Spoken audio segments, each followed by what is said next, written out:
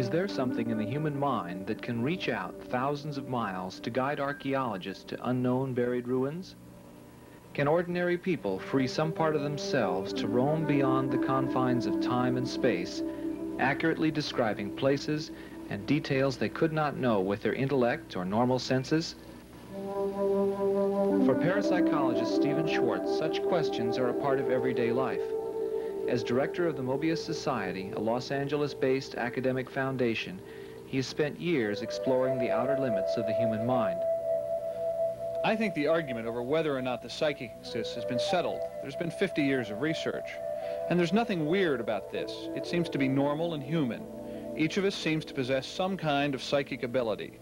I think the question now is not in proving it, but in finding out what use we can make of it. In archaeology, the primary challenge is not what is it, but where is it? Where to dig? For Schwartz and the Mobius Society, much of their research is devoted to this dilemma. This film chronicles their Egyptian research, the Alexandria Project, a survey by psychic archaeology that became the most ambitious psychic experiment ever conducted. Schwartz chose 11 psychics and sent each one a list of questions and a map of Alexandria. He asked them to locate and describe a wide range of targets, hoping their responses could solve mysteries reaching back 2,000 years.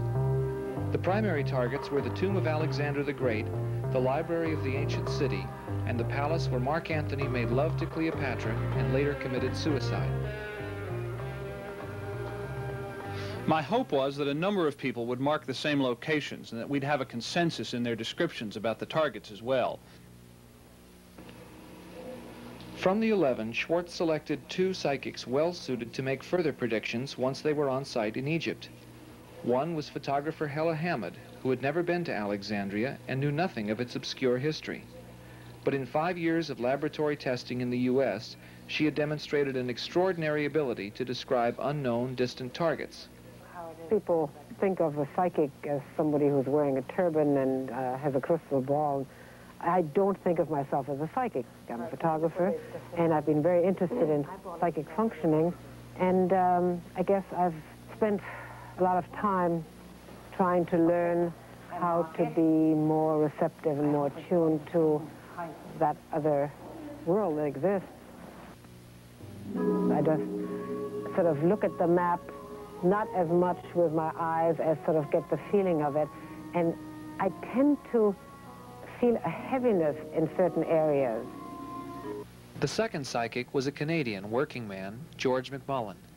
In field experiments conducted by archaeologists from McMaster's University and the University of Toronto, he had located and discovered Indian petroglyphs and accurately described and staked out Iroquois Indian villages, which were then excavated.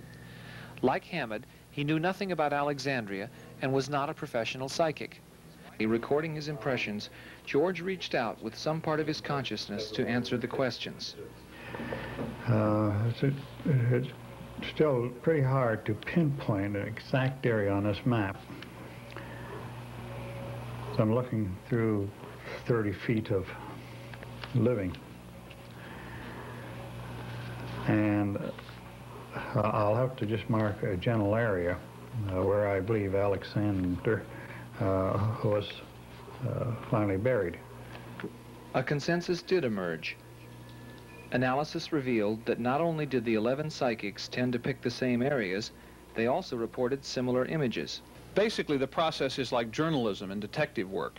We ask people what they see. They don't all agree, of course, but when something turns up again and again, the perceptions tend to be accurate. For Alexandria, I was surprised the psychics were drawn not only to sites on land, but also to several underwater ones in the harbor. They described tunnels, underground structures, and even things to guide us on top of the ground. My judgment was it was worth the risk. We should go and dig. But I gotta tell you, most people thought it was an incredible long shot. Along the shores of the Mediterranean lies an Islamic metropolis. 4.5 million people living at the top of the African continent. But beneath this skin lie 2,200 years of history and thousands of unsolved puzzles. Under the apartment buildings, schools, and shops lie other cities. History peels back to reveal tantalizing bits of the city founded by Alexander the Great 300 years before Christ. It was a city of ease and luxury, whose tombs still bear mute witness to its wealth.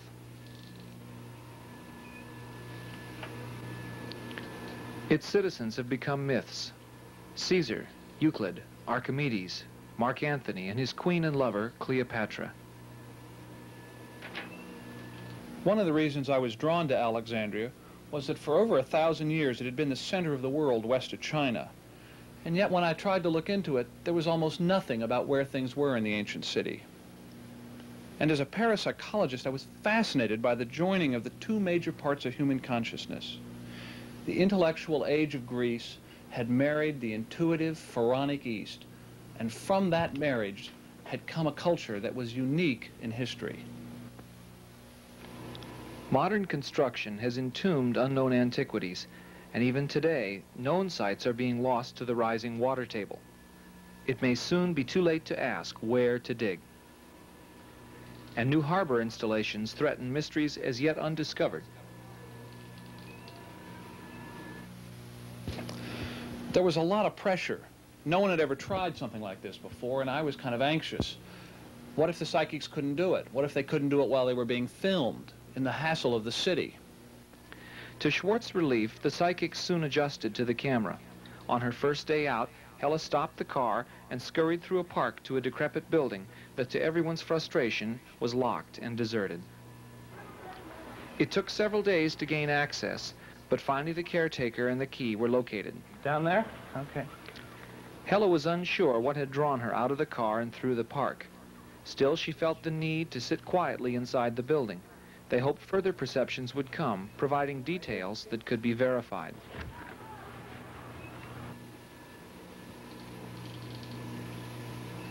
What I'd like you to do is, again, is try to get the impressions that you're picking up in this area, okay?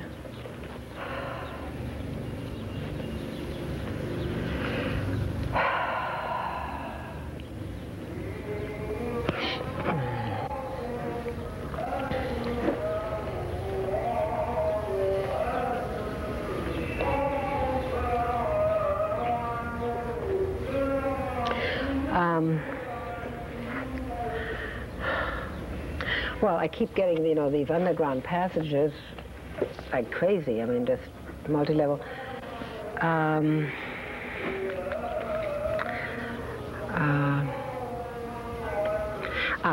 think there's a river or a canal, you know, some, not a natural waterway, but something that's been channeled. Definitely water running underground with these galleries going off it. I mean, the whole thing is surrounded by stone, and it's definitely designed. It's not a natural waterway.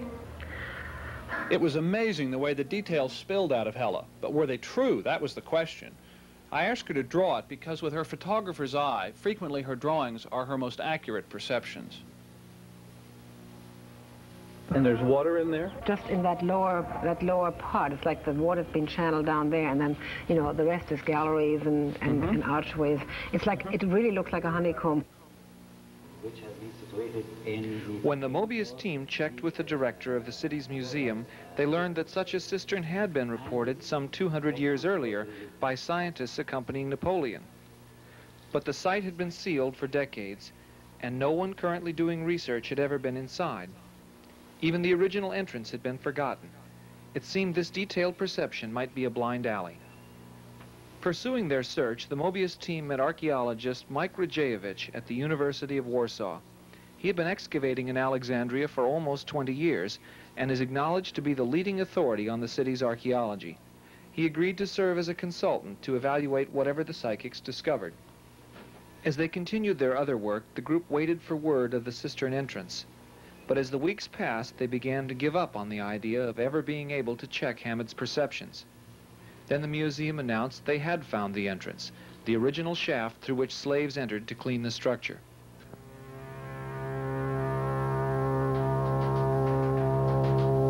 A very large cistern-type room or building. It seems to have ledges sort of midway up all around. It's almost like a dungeon. It was like moving in time, our feet following those slaves of a millennium before. But even that feeling was overpowered because Hela's accuracy just stunned us. Definitely water running underground with these galleries going off it. I mean, the whole thing is surrounded by stone, and it's definitely designed. It's not a natural waterway. Hela was even correct about the level of the water.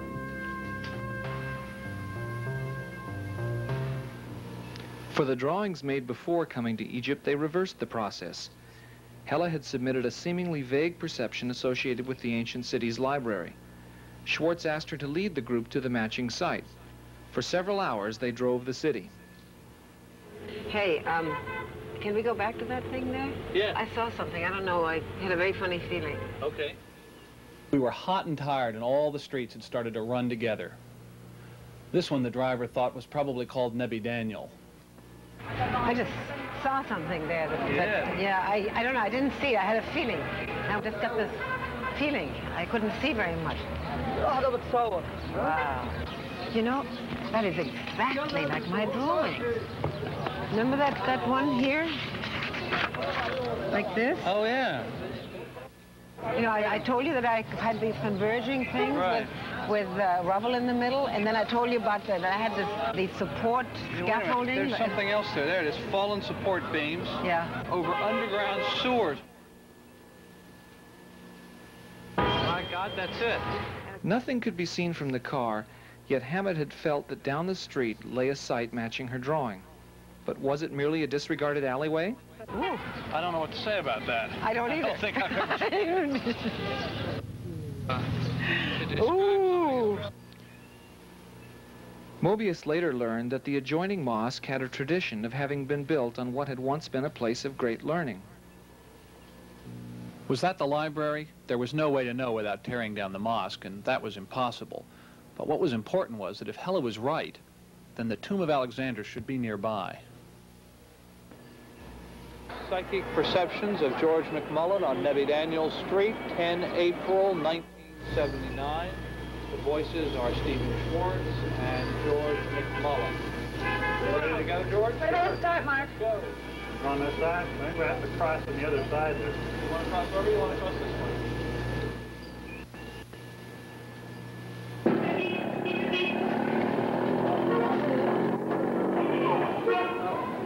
I guess you can't go in there, eh? Oh, let's go try. Does this feel like a good area? It's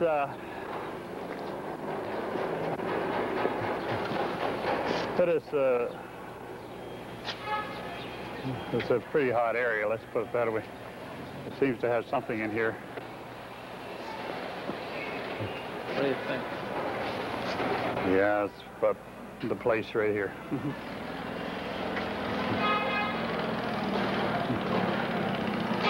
Not about here. See him down there? Look down in there. No. What do you see when you look down A there? broken piece of marble, rubble. Yeah.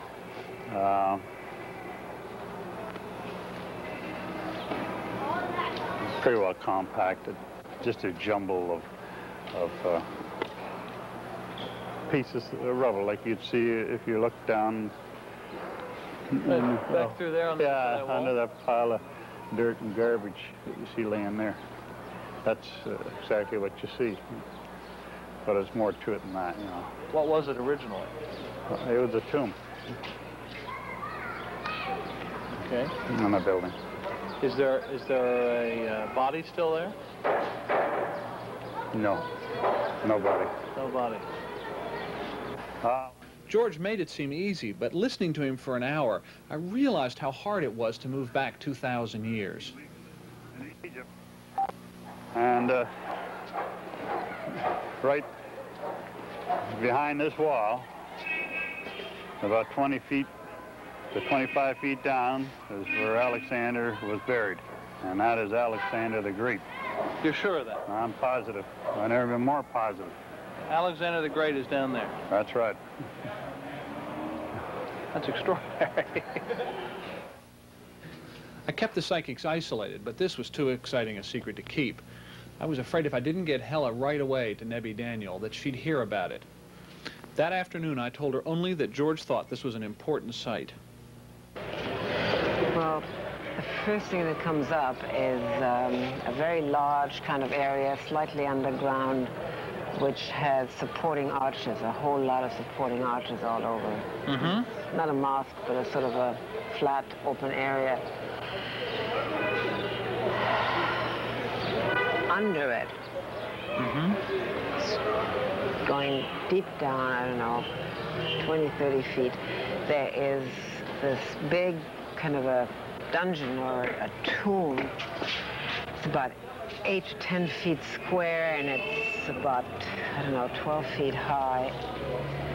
And it's full of, oh, well, it's not full of it, but about 2/5 of it is that really, really fine dust. Can you show me where it is? Yeah, I want to show you.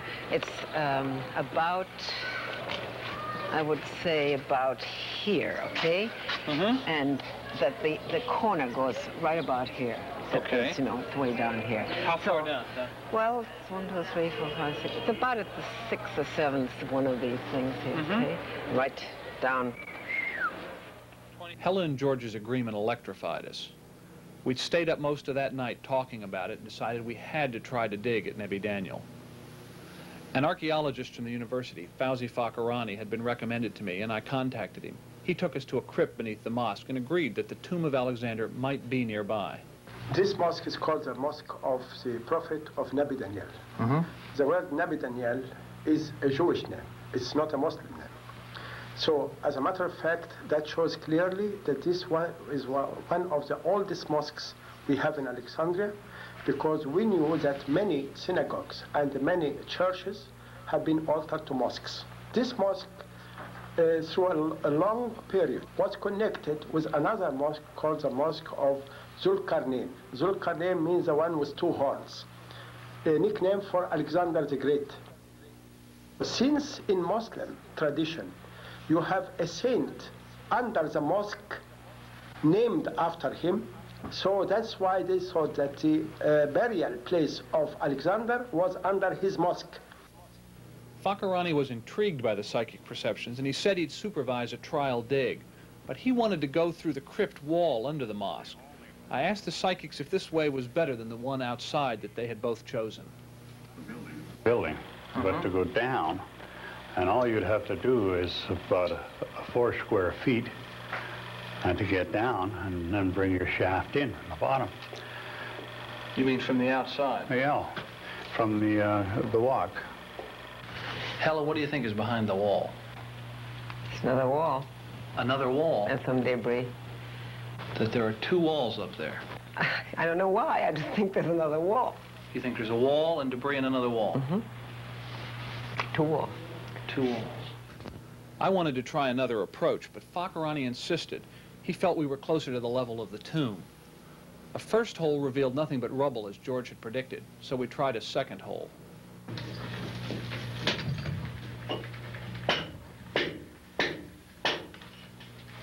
I think there's a wall. That's what I think. There's a wall. There is a wall. There is a wall. The Nebi Daniel trial dig had proven psychically accurate, but further excavation could require tearing down part of the mosque. For the moment, Hammond and McMullen's predictions would remain unproven. Blocked at Nebi Daniel, Schwartz proposed to Fakhrani a psychic exploration at a less populated area of Fakhrani's choosing. The archaeologist agreed, but the skeptic in him seemed eager to show that such successes could not happen again. The target would be Maria, a buried city 40 kilometers into the Egyptian desert. It's really preposterous, if you think about it, asking somebody to locate a buried building in the middle of the desert. But George seemed to get his bearings after a few hours and make a connection. You were digging here. I will take you. If it is the right place, Yeah. you tell me it is the right place. Is that not where you dig? If it is not the right pond, Is that not? George described the city's location, and when they arrived, Fakhrani gave him his final challenge. a nice, important building with spectacular, remains. Spectacular. Tile or mosaic, but any, Nicely decorated, or statues, or whatever it is. Something representative. or a tomb. Something representative. See, there weren't much In the area, you can walk around as you like. Yeah. But it is for you to indicate for me where to dig. Okay. You want to try that?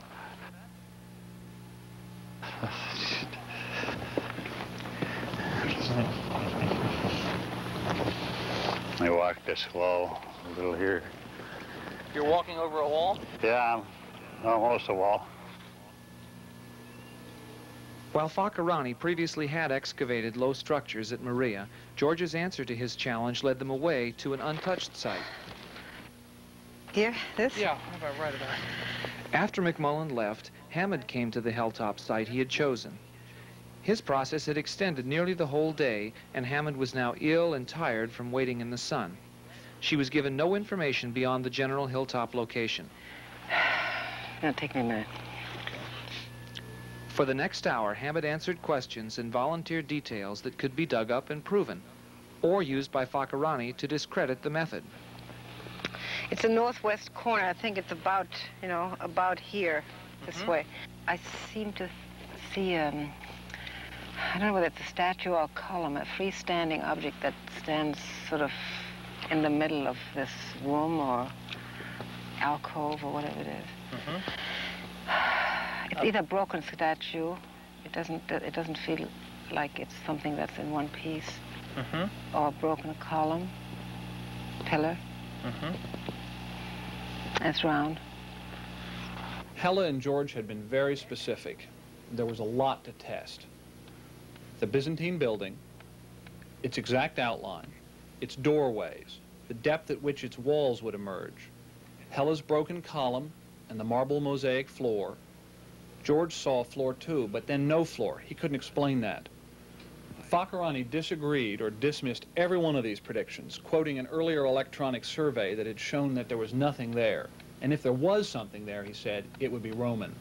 What is this that we're looking at? This is the wall. Under Fakirani's direction, scraping away the centuries would take 6 weeks, and he cheerfully predicted failure. But he could not refute their first success, just 6 days into the dig.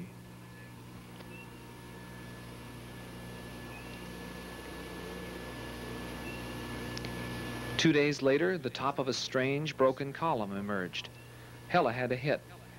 It turned out to be a primitive form of Bedouin oven, never before seen in Maria. 3 days after that, George's fire pits were found. By now it was sure the building was Byzantine and not Roman, as Fakirani had claimed. As work progressed, McMullen continued to offer predictions. George still couldn't explain to me about the floor and no floor, but in one session he gave me a drawing of some small marble tiles that were smooth on one side and rough on the other. The chalk subflooring was all that was left. The main floor had been stripped away centuries ago when the building was abandoned. But a few small marble discs were hidden in the debris. McMullen's description seemed correct, but we needed verification from a third party.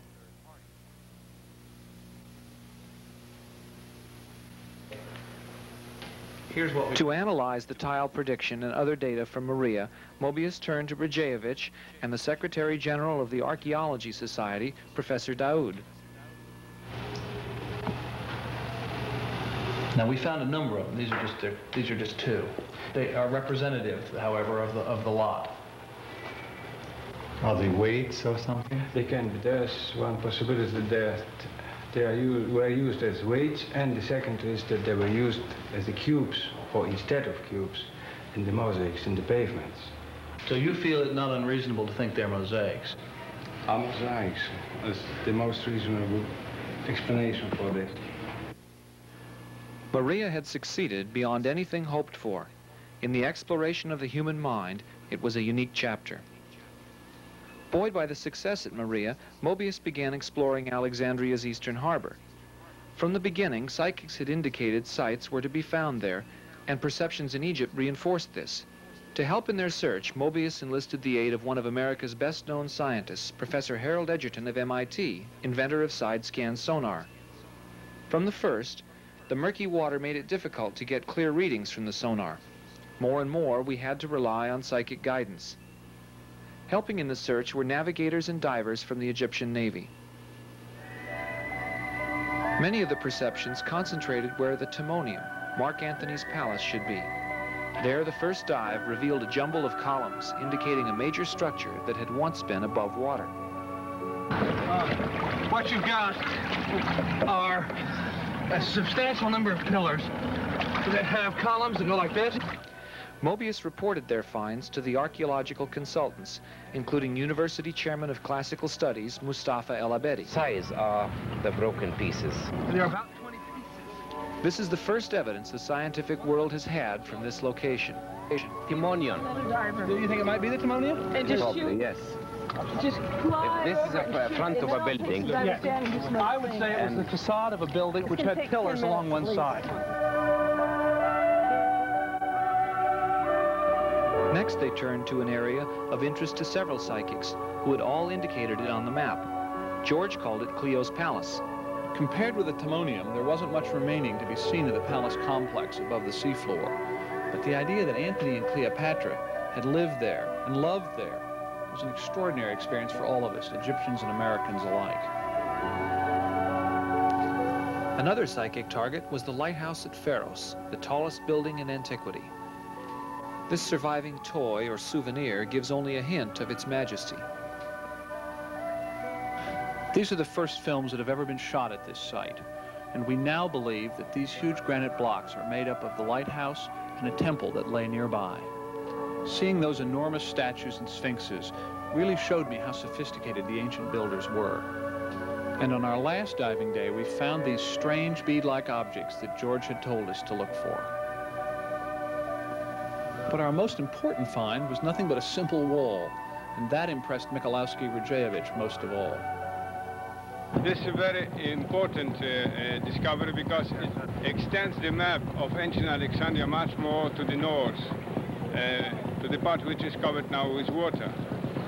I would like, as an archaeologist, classify this discovery as much more important as the tomb of Alexander the Great, because it extends our general knowledge about one of the most important towns of ancient world. With the success in the harbor, the work Mobius had planned was over. It would take years of research to finally evaluate, but the groundwork had been laid. However, Egypt and the secrets it revealed through extraordinary means were not quite through with the Alexandria Project. Weeks before, prior to describing the tomb of Alexander at Nebi Daniel Mosque, McMullen had begun to talk about Alexander's body in the years soon after his death.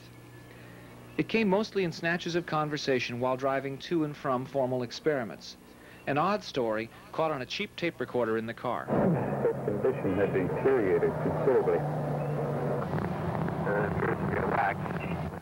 George told Schwartz that as the body deteriorated, dye from the burial clothes had stained Alexander's bones a reddish blue. Sort of a reddish blue. He turned almost a chocolate color. What finally happened to the reddish bones? McMullen said simply they had been taken into the desert centuries later by people who were not Islamic. I never knew what to make of that story. George chewed on it over the weeks, but there was just no way I could see to check it out. It was one of those things that just sort of got filed. Midway between Alexandria and Cairo lies the oldest Christian community in Egypt, the Coptic monastery of St. Macarius. After completing their work in Alexandria, the Mobius filmmakers arrived there to begin a documentary for another film company. For over 80 generations, older monks have passed down the tradition that buried somewhere on the grounds were the bones of St. John the Baptist. Ancient Coptic sources held accounts of the bones being brought from the Holy Land, first to Alexandria and then to the monastery. But although the texts were clear about the bones' arrival, their final resting place had been lost until the late 1970s, until the restoration of a chapel linked by tradition with the burial. A crypt was found containing the bones of perhaps as many as 12 people. At first, it was a fascinating story of another chance discovery in archaeology. The monks had found in the texts that the bones had been buried beneath an ancient church that once stood on the site of Nebi Daniel Mosque. Was there anything unusual about the bones? The reply? Nothing unusual, really, except some of them bore reddish stains. We may never know if these are actually the bones of Alexander. The monks won't even let them be photographed. But when I think of the cistern, and the location of the alleyway from Los Angeles, and the wall behind the wall, and the location at Maria, and the column, and the tiles, as well as those finds in the Eastern Harbor, I think it would be very foolish to dismiss the story of the red stained bones. We're not very far in understanding how to use the psychic side of the human mind, about where the Wright brothers were when they were flying. But that shouldn't hold us back from this kind of exploration.